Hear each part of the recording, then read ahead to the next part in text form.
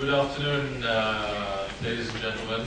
Let me thank the Conservative Institute in Slovakia and the Planck Institute in Vienna and their partners for the invitation to speak here. I'm supposed to speak a little bit about how not to waste a good crisis. Well, that quote, "How not to waste a good crisis," comes from the former Chief of Staff to President Obama, Razeen, who is now, I believe, the mayor of Chicago. We're about to become the mayor of Chicago. So let's start there. President Obama did not waste his crisis. He introduced arguably the biggest wave of intrusive and illiberal legislation the United States has seen since the 1960s and perhaps the 1970s. Now that's a lesson to us that crises don't always lead to more liberal outcomes in the economic sense. Crises can cut both ways. But what crises do, whether they lead to more interventionist or less interventionist outcomes, is to concentrate the mind. There's a quote from Dr. Johnson, Samuel Johnson, who compiled the first comprehensive English dictionary. And Dr. Johnson said, "When a man knows he's going to be hanged in a fortnight, it concentrates the mind wonderfully." That's what a crisis is supposed to do. Leszek Balcerowicz, based on his experience as finance minister of Poland first time around in the early 1990s, said that he had a window of opportunity of about 6 months during an extreme crisis to ram through critical market reforms. He wouldn't have been able to do that before because there would have been just too much opposition from various interest groups, and he wouldn't have been able to do that after, when politics returned to normal, as it were. He had to take advantage of that window of opportunity to ram through reforms and establish a bridgehead to reforms further down the line. So that's what a crisis is supposed to do. Let me just give you some examples of what's happened during previous crises and what happened with the global economy in the most recent crisis, and then see if that sheds any light on what advantage market liberals can take of perhaps some crises to come to move economic policy in the right direction. First example I have in mind is the Great Depression of the 1930s. So we had a severe shock to the global economy, which started with the Wall Street crash and then several other financial crashes in Europe, leading to a severe contraction in national economies and the global economy. Governments responded to that by putting up the fortresses. They intervened with more interventions at home. So among other things, welfare states were gradually built up.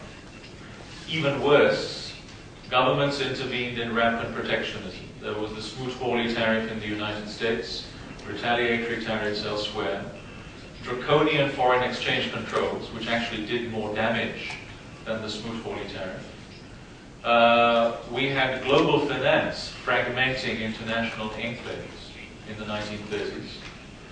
And then we had John Maynard Keynes coming along with a new theory of macroeconomic policy, saying that governments should, in times of crisis, have loose fiscal and monetary policy, cheap money and deficit financing, in order to get through a crisis. That, of course, revolutionized the discipline of macroeconomics. So we had a whole raft of interventions, backed up by theories and ideas, in the wake of that crisis, with long-lasting consequences. So yes, the world economy was restored to some kind of liberality and openness after 1945. And that worked its magic, as it were. We had a re-globalization of the world economy. But this combination of Keynesian macroeconomics and interventionist microeconomic policy survived through the 1950s and 1960s into the 1970s. Developing countries, many of them just after independence, newly decolonized, through the 50s, 60s and 70s, went down an extremely mercantilist path, much more so than the developed countries. And these were all consequences of the interventions that came about in response to the Great Depression of the 1930s. If we come forward to the 80s and the 90s, we see crises used to push through not interventionist or mercantilist, but liberal reforms. So by the 1970s, in the West, in Western Europe and the United States, the consequences of Keynesian macroeconomics and interventionist microeconomics led to the phenomenon of stagflation, a combination of inflation and stagnant growth and high rates of unemployment. The old model was seen not to work. There was above all a crisis in public finances, a fiscal crisis of the state. And that allowed certain individuals to take advantage of these windows of opportunity to push through some pretty serious market reforms, starting with the Thatcher Revolution in the United Kingdom, the Reagan Revolution in the United States in the 1980s, and then, if you like, the single market revolution of the European Union from the late 1980s. And the combination of these revolutions was very much about restoring prudence and stability to the macroeconomy through more conservative fiscal policy, in other words, away from deficit financing, and much tighter monetary policy, away from cheap money, combined with a lot of liberalization of product markets, of markets for finance and labor and land as well as a lot of trade liberalization around the world. We saw even more dramatic transformations outside the West. So big crises in the ex-Soviet Union, in Eastern Europe, in Latin America, in Africa, across Asia, that led to these countries coming into and integrating with the world economy for the first time in a long time. The combination of all that, of all this liberalization in the West and outside the West, led to the biggest globalization and growth and prosperity the world has ever seen in the 25 years up to the last economic crisis in 2008. And this was very much a result of market liberal reforms in the West and outside the West. That brings me to the most recent global economic crisis of 2008 and 2009. These were the years when it was particularly severe. It was a financial crisis. We had a sharp contraction in growth. We had big questions about global integration, threats of protectionism, and so on around the world. The responses to this crisis have been largely illiberal, not liberal. And that clearly brought to an end that chapter of market liberal reforms that lasted about 30 years. And the climate of ideas has changed as well. Economic liberals find it more difficult these days to defend and advance their positions than they did before, because there has been a revival of Keynesianism in macroeconomic policy. In other words, back to this penchant for looser fiscal and looser monetary policy. And then a lot of people argue for all sorts of interventions in the economy on social and other grounds. And that characterizes many of the interventions we've seen. So what have we seen? Well, we've seen a lot of interventions, but the ones I would pick out and highlight are huge bailouts to the financial sector in the West,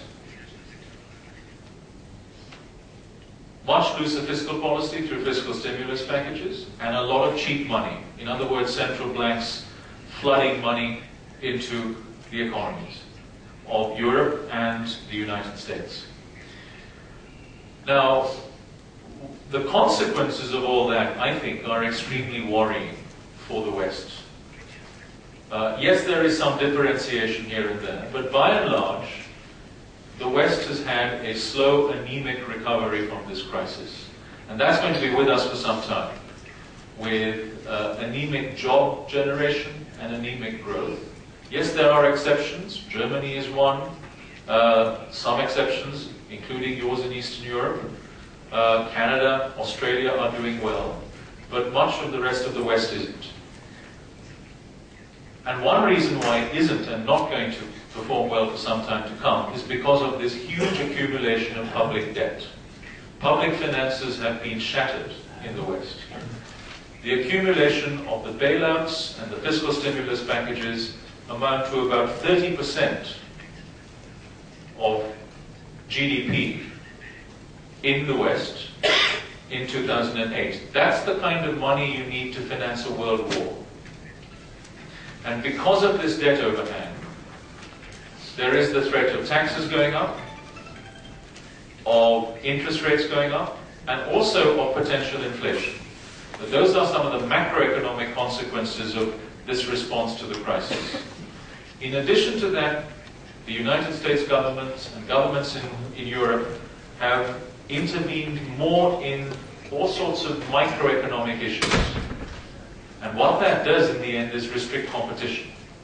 And that, of course, puts more constraints on growth. So if you take these consequences, I think there are indeed a lot of worrying consequences for the West into the medium term, not just in the next few years. The situation is bad in the United States. In some ways, it's worse. In some ways, not so bad in Europe. But overall, let me point out, or try to point out, what I think are the most worrying symptoms of the present crisis in Europe. First, we have a range of currency crises and sovereign debt crises in the so-called European periphery. Greece, Portugal, Spain, and Ireland, perhaps spreading to Italy in due course, we'll see. Now, the market response to these crises should be to recognize the problem, to restructure all these debts, and that means defaulting on these debts, and push through pretty radical market reforms that these countries have hitherto avoided. But this is not what is being done at the moment. First, there is a denial that there is a problem here of solvency, that these debts have to be restructured. And what you have now is a drip feed of funding from richer European governments, as well as a centralization of policy and of bureaucratic and political discretion at the European level to deal with problems in Greece and Spain and Portugal and Ireland. This is, if you like putting sticking plaster on the problem. It's not about real solutions. It's about administrative solutions, often by diktat, more than market-led solutions. And unfortunately, this focus on dealing with the European periphery has distracted Europe's attention from what should be its real business, which is the further liberalization of the single market. We had a big wave of single market reforms now going back almost 20 years. But the single market remains incomplete. We do not yet have a single market for services. Services remain highly fragmented with a lot of internal European protectionism. We do not have a single market for energy, which is one reason why we rely so much on rather undependable Russian gas supplies in particular. What we need to do is to have a whole range of national as well as pan-European reforms to further liberalize and complete the single market. But we are not doing that. Rather, Europe is being quite defensive on these reforms. It has something called the Europe 2020 strategy, which is a damn squib, and is really an excuse for avoiding rather than tackling these problems. So, I've presented to you my perhaps rather pessimistic take of present problems in Europe and in the wider global economy. Let me make some concluding comments about the challenges ahead. Well, from a market liberal perspective, the short-term challenge is to prevent making the same mistakes and making more mistakes along the lines that have been made with the response to the crisis and beyond. So we need to contain a lot of these illiberal interventions. We need to restore sanity to public finances. We need arguably more expensive as opposed to cheaper money. That's monetary policy. And we need to prevent further interventions in the marketplace that restrict competition. Beyond that, there is an agenda of unfinished business. And that unfinished business is, as far as Europe is concerned, moving ahead with single market reforms, the ones I mentioned. And at the global stage, with further trade and investment liberalization, for there is a lot that remains to be done. These challenges are going to be politically more difficult than previous reforms because they do encounter entrenched interest groups which are very powerful. Many of them lie within the state or in the public sector. And they are going to be difficult to dislodge. Let me end on a note of ideas here. As I said before, we've seen a sort of revival of Keynesian ideas in macroeconomics, as well as more interventionist ideas in microeconomics. What is in common between the Keynesians on the macroeconomic side and those who want more industrial policy or more social interventions is that they all believe in social engineering. They all have a social engineering mentality. They believe, as President Obama does in the White House, as many people I come across in Brussels believe in, and indeed, as is the case in many national capitals, that if you get a group of well-meaning, brainy, highly educated people together, they can collectively and technocratically fix the problems of the marketplace, as if they have superior knowledge and superior competence. That's the kind of knee-jerk reaction and the overall mentality these people have. What they do not have is a faith in individuals in dealing with their own situations and in the decentralized mechanisms of the market. And arguably it is incumbent on market liberals to press the message of an Adam Smith or a David Hume or a Hayek more recently that markets are highly complicated organisms, that a collection of superior minds simply do not have the knowledge, they don't have the competence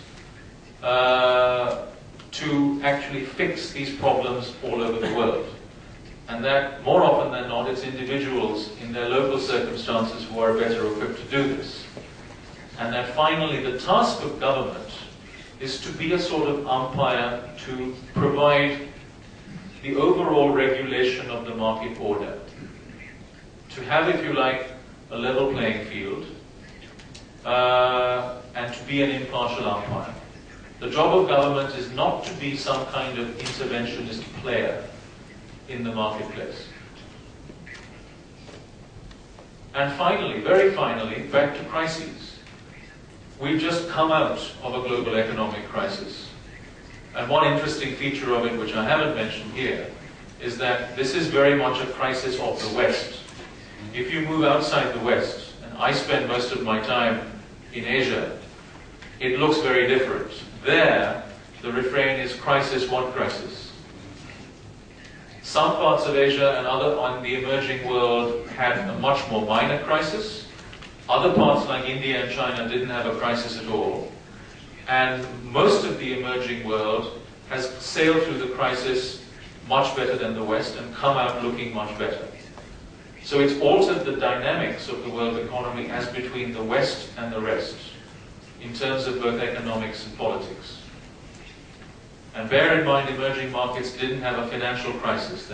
balance sheets look a lot healthier than they do in the West. But on that note of crisis, though we have come out of a global economic crisis, the crisis isn't over. It's still very much with us. And I would bet my bottom euro, and perhaps one or two other currencies, including the renminbi these days, that in the short term there will be more crises to come. And not just in Spain and Portugal and Italy and Greece and Ireland, but in other parts of Europe as well. Because we have the wreckage of public finances, as well as policies on things like pensions and social safety nets that are simply not sustainable, because we cannot afford to borrow in the future as we have done in the past. So there is a cliff coming ahead, which will concentrate the mind. And that presents a challenge as to whether we can take advantage of these crises to come to move economic policy back and indeed forward in a more market liberal direction. Thank you.